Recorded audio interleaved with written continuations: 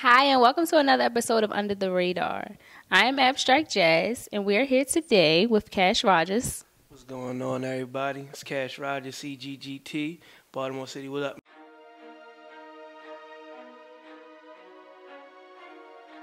So, Cash, tell us about your music. What kind of artist are you? I'm a hip hop artist. I do a lot of the southern type beats, but I give it my own twist, as far as you know, lyricism, party, anything. I can even turn into a real life song, all types of things. Um, it's really like I would say if anybody kind of like a Fabulous type lane, how he does now flip his words on the down south beats and such stuff like that. And what is your favorite part about being a rapper? Actually, just like making people feel better. Like if I can write a song and make uplift your day, no matter if it be real life, something to turn up to, stuff like that. Anything that gives people a reason to want to wake up in the morning and to turn on music and get life from it. And how did you get started? Basically, my dad had a lot of rappers around where I used to live at on Curly Street.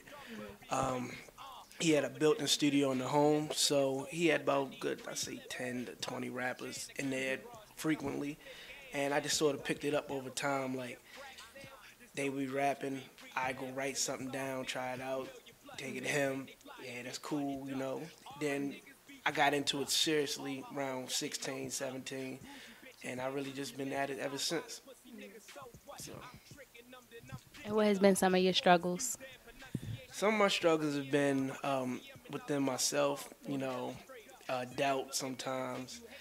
Uh, it's really not a lot that I can say as far as music that I struggle with. It's more just life, you feel me? Like music it's like clockwork to me. I can do it in my sleep, I can do it all the time, so it's a part of me.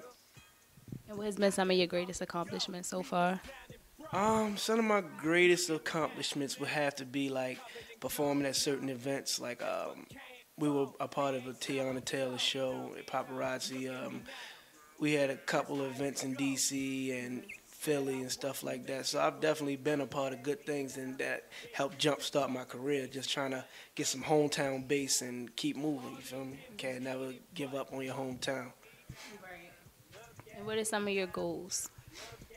Some of my goals would have to be to bring the city together for as artistry. Like it seems like nobody wants to be helpful to anybody else. Like I don't want to be the person that people look to like, oh, he only do songs with such and such. He clicked up stuff like that. I want everybody to eat. I appreciate the city, the talent is putting forth. We can be one of the next big ones if everybody pull together. But everything takes time, and it'll get there. It'll definitely get there. I see it in the city. It's changing slowly but surely. So, let's talk about your mixtape. When did your mixtape drop? Well, I know you got two of them, so we could talk about your most recent one. The most recent one would be the one I'm working on now. I have no official date yet. It's titled Stack of Stuff, featuring a couple artists, Taylor Alexander, Find Your Time from Faded Mob, Faded Coley from Faded Mob, Ron Dreams, people like that and such. My previous project of last year, The Rise of Castro, did pretty okay for the base I have. Dropped around May, and it's just like it was like a project, like basically an introduction, a debut type thing. Like I've done little things in the past, like made CDs and say, oh, this is my mixtape, but that was like something I really put 2 years into. I really sat and took the time to plan it out, put the money into it, put the real production behind it, make real flyers, covers, stuff like that. So basically this next project is the stepping stone. It's the next platform for it. And with this, I definitely want people to actually take an account, pass it along, get it out there, because I'm really putting time, pride, love, heart, everything is in it. Like everything I can think of is in this mixtape. So plus I'm paying a lot of money, so it's another thing. You don't want it to go for nothing, but it happens. It's necessary for this business. You have to put in money to make money. So I'm definitely trying to get this to be a bigger project than the last. So from the last mixtape, what was your favorite song from that mixtape? My favorite song for the mixtape personally would be Slick Flair. But if it was anything based off of what I want people to know me for or people to attach to, would be Amen, the song right after number 9. It featured Taylor Alexander. He did singing and he had a verse as well. It's basically like telling my struggle, what I go through, what I see from the city, and what I have to deal with. So with that, I want you to judge me off those type things. What I really put effort and my whole heart into to try to get people to understand where I come from, what I see, what other people see, what people have gone through. So anytime I say that, I would say just judge me off of my my my story, not off of what else I do. What are some of your inspirations right now? Uh, Basically my people's like they're the only inspiration I can really have. Like I don't see a 9 to 5 in my future. I can't see a 9 to 5 in my future.